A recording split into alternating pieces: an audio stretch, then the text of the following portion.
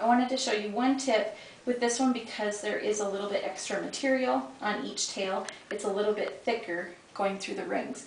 So when you thread the tail through, you might need to separate them just a little bit by pulling to the side, or at least making sure that they're separated right there as they go through. That way, if you need to tighten one baby in, you know that you can still pull down on that one. Otherwise, they might get a little overlapped and they might not tighten quite as easily. So if you spread them out or just pulling them to the side will usually separate them, and then you'll be able to tighten them a little bit easier, one versus the other.